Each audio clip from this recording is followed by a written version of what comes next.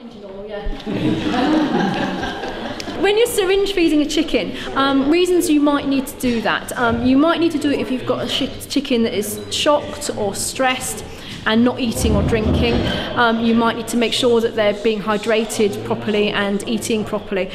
You might need to do it if you need to medicate a chicken, or if you've got a chicken with an impacted crop and you need to actually introduce a little bit of oil into their crop so that you can massage the crop and break up the blockage before you can get it out, or they can actually digest it. So you need to use a syringe. One thing to remember that's really, really important, guys, when you're doing this with chickens is that they don't have a gag reflex. You see them if they've got something in their throat, like a seed or something, a bit of grass, they'll shake their heads to get rid of it, or do this and gape. They can't actually gag and get something out.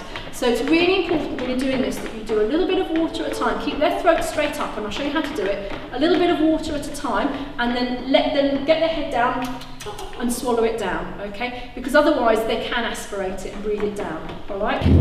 When you try to hold a chicken's head up and its mouth open, what it's going to automatically do is it's going to put its head down like this and get its head into its chest and shorten its neck down.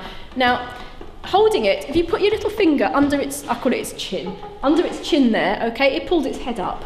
You want the head slightly back, and if Rob puts his hands over the chicken's eyes like that, it will quieten her down slightly.